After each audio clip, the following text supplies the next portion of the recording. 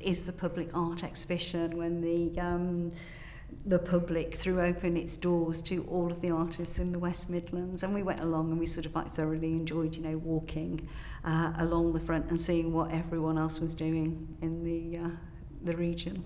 I'm a bit prejudiced because my husband actually put a picture in, so that's the one picture that I remember most of all, and that's a personal one of his father, and it was the first time that he had painted a picture that he was enthusiastic about. It wasn't that kind of environment. It was just an opportunity to exhibit your art, whoever you were or whatever you were doing. I mean, some of the standards of the entries were absolutely first class, and it was a shame that we just lost the facility for those artists to exhibit.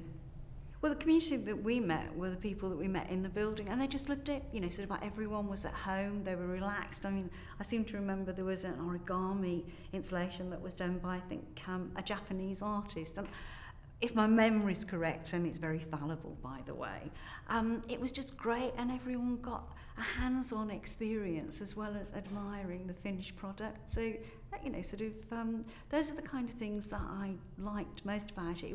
It just made things so much more accessible.